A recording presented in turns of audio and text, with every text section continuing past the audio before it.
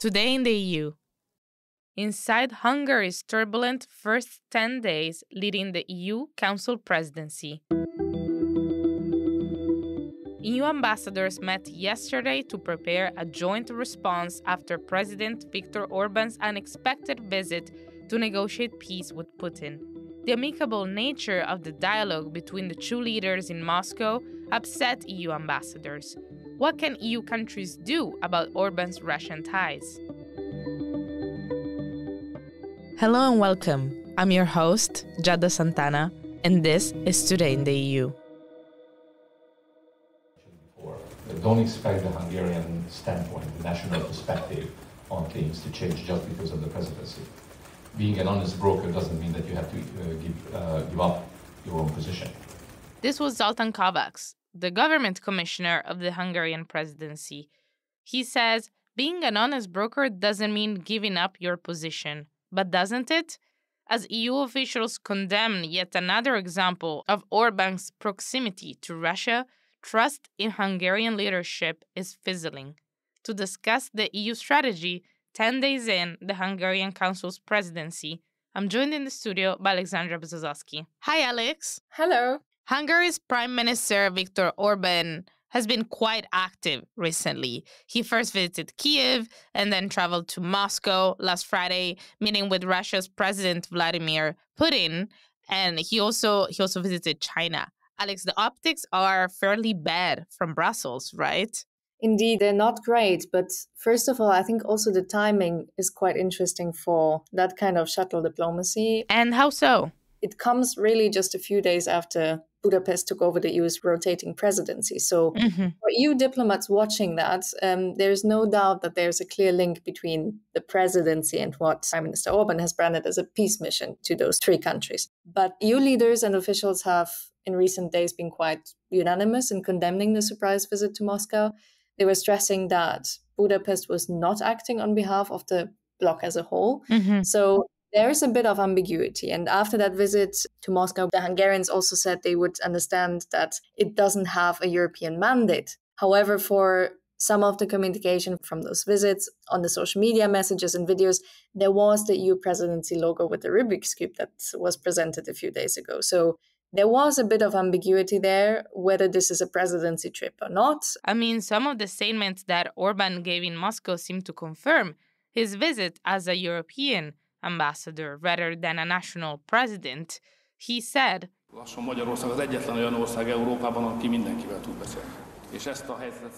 Hungary is slowly becoming the only country in Europe that can speak to everyone. I would like to use this occasion to speak about important issues, and I would like to know your opinion on issues that are important for Europe. Orbán himself has explained his initiative was aimed to merely collect information about the situation. At least that's what his chief foreign policy advisor told us last week. And then he wanted to report back to EU member states what happened. And this was supposed to happen yesterday at the level of EU ambassadors. And they were holding an ad hoc debate on that matter of the visits. But at the same time, and I think that's why the optics might be also particularly bad, Putin, while in public comments before meeting Orbán, said exactly that he expected Orbán to outline the position of European partners on Ukraine. So in some way, this gave the Russian side exactly what they wanted for their propaganda. And yet the Hungarians have made a solid effort to downplay concerns, maintaining that the presence of the logo was of little importance and that they are committed to their position, while also making clear that the country has a national political agenda. This is another extract from Zoltán Kovács. I told you that the Prime Minister is going to use the presidency in a political way. So there's a political agenda next to what is expected from a member state and running the presidency of the Council.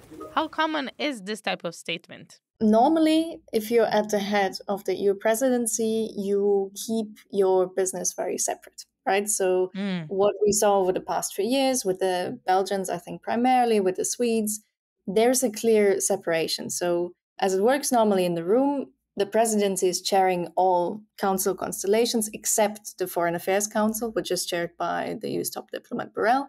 But in those other council meetings, they're the chairman and they're the facilitator. So in many ways, they keep their own national position very much apart from what the general lead of the discussion is. However, in those cases, they can separate and say, we as the chair and we as the presidency are the honest broker. They can stand up and say, but speaking as the country, this is our position. However, normally this is not really happening very often unless it's a very, very controversial case. So normally the presidency is really, really trying to be the honest broker and not pushing an agenda through the presidency as such that would cause a backlash, right? I mean, there can be cases of that, but I think normally you would try to be really as consensual as possible. Right. So Orbán move was rather unconventional. How can we then frame his tour? How can we understand it? I think it's relatively hard to say what did he try to achieve with the visit still. Hungary has said they wanted to sound out how close the positions of Russia and Ukraine are for a potential ceasefire in the conflict. But reality is that they are extremely far apart, and even more so probably after that hideous Russian missile attack on the children's hospital in Kiev earlier this week. So in some way, that can also be read as a response by Moscow that they're not willing to back down in any case after that visit. And the fact that that came before a crucial NATO meeting in Washington this week, that was supposed to pledge and still will pledge in the next days, more support to Ukraine is quite seen as a clear message here in Washington. Indeed, Orbán has maintained a rather strong relationship with Putin, but is he the only one that met with the Russian president after the invasion of Ukraine? No, he is not, indeed not the only one. So there was a first visit by a European leader to Moscow, which was the Austrian Chancellor Karl Nehammer, who visited Moscow in 2022. However, the context was very different. His trip came only 2 months after Russia started its war, and back then, as we remember, it was just around the time of the Russian advance on Kiev, and there was a public debate also about the Russian atrocities and Moscow targeting civilians. So that was just coming up, and that was a relatively strong debate back then. So the framing from Vienna was very different and mostly in that light. Nehammer had visited Ukraine and Bucha before, where Ukrainian troops had just retaken the city on the outskirts of Kiev. And after the Russian occupation, they found the mass grave sites that were later attributed to Russian war crimes by international investigators. So Nehammer then went to confront Putin, as he said. Although the visit was quite divisive back then, it was seen in a very different light. I mean, Austria is military neutral, but its government has vocally joined any European partners in condemning Russia's invasion quite vocally. So Hungary, on the other hand, when we see the context of the past month, there is a growing discontent with its position towards Russia, also due to the frequent shuttle diplomacy of some Hungarian officials. I mean, we see that, for example, the foreign minister is traveling to Moscow quite often, but also this is seen in the context of Hungary obviously blocking a series of foreign policy decisions on Ukraine over the past years. And I think that discontent is moving towards also a bit more of a security debate at the moment. What we've seen also in the past weeks and months was that Hungary is not really seen as an EU partner you can trust. And more EU diplomats are actually saying that. So there is a bit of a concern with the elephant in the room, let's say, when you talk about very sensitive security decisions. There's also a second visit that raised eyebrows around Brussels, which is the meeting Orbán had with Xi Jinping in China. However, former Belgian President De Croo and German President Scholz also visited the country this year. Do you think that the lack of trust has created a certain bias against the Hungarian leader? Yes, absolutely. But I think in that sense, everybody is very careful to compare China and Russia with each other. I mean, let's not forget that Russia is waging an illegal war against a neighboring country and breaking international law on probably hundreds of accounts. Plus, Putin has been declared a pariah for the atrocities that Russia is committing. So there is an international criminal court arrest warrant against him. So China is definitely not in that league where I would really make the distinction still. And I think that's also the reading that most member states currently have. Plus, I think, on the other hand, having EU leaders like De Croo and Scholz visit China, it's usually on the account of multiple issues, right? We see business delegations traveling with them. It's mostly economic. Of course, it's political. Of course, it's geopolitical as well. But it's more in the context of a whole approach towards China. Here, the clear purpose was a peace mission, and essentially Orbán kind of agreeing to what China has presented as a peace plan for Ukraine, which is contested by Kiev and which is not really seen as the peace plan that is supposed to help ending the war. It's an idea. The Chinese are very outward going when trying to mediate in the conflict, but in some way, they're not seen as the honest brokers by the Ukrainians. And I think there's a lot of hesitancy from that Zelensky's team as well. And in some way, it just quite doesn't sit right with European countries that see these visits happening without having a united position on that. Right. As you mentioned, Orbán's initiatives didn't sit right with EU ambassadors that had a meeting on this matter yesterday. What was on the table? Indeed. So there was a first step by member states yesterday who were seeking clarity about the contents of Orbán's trips. But that discussion was also part, again, of that longer story of discontent. So as we remember back in May, EU member states for the first time had openly vented the anger with Hungary and its pattern of the behavior, as they called it, especially of like increasingly blocking EU foreign policy decisions and, again, preventing progress on crucial aid to Ukraine.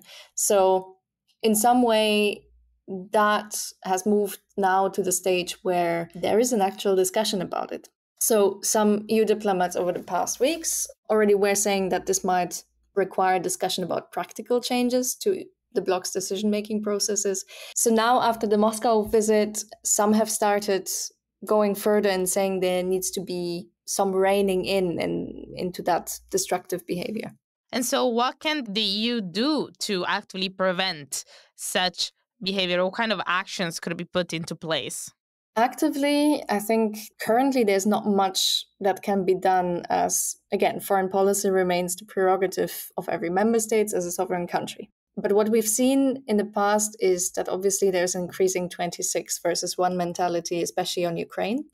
And that has made some people think. So there's a few things that are being discussed between member states. It's a relatively loose discussion as we understand it for now. Some diplomats say it would not be unthinkable that some of the high-level meetings planned to take place in Budapest in the next 6 months in the framework of the presidency could be either reduced in attendance or full-out boycotted. The European Commission already last week put into question their traditional visit to Hungary, where normally the College of Commissioners travels to the respective host country, and that was expected to take place after the summer break. So there's a bit of ambiguity whether it will happen or not, but there is serious consideration maybe to either scale it down as well or even, call it off in some way. So it's likely we could see more of those kind of actions that are more symbolic. But on the other hand, if you have a presidency, EU presidency as a country, you kind of do want to be successful. So it would have quite an impact on maybe also the domestic debate in Hungary. One of the options that has been put on the table is the boycott of the Council's presidency informal meetings.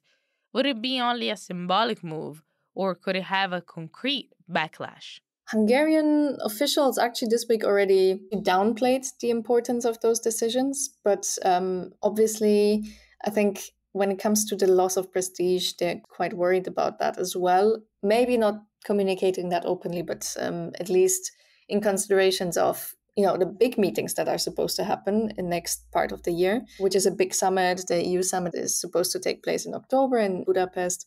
An EPC summit, European Political Community Summit, which would see 44, 45 plus countries coming to Budapest back to that EU summit. So it is a huge deal, right? So the prestige loss, if suddenly some member states would say, well, we just sent lower representation, would be actually quite big.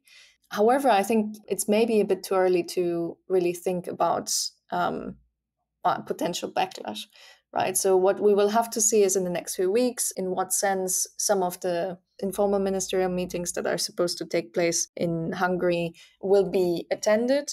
We already saw one case with the Competitiveness Council this week where we had some ministers not in attendance.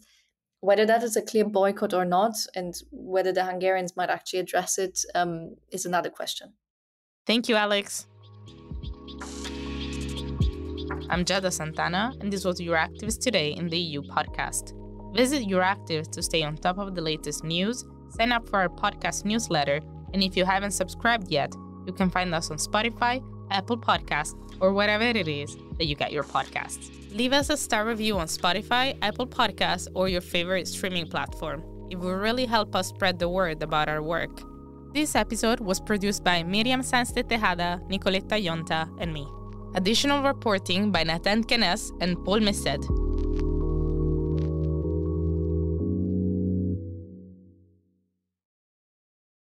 As part of our commitment to accuracy, inclusion, and transparency, Euractiv is part of the Trust Project.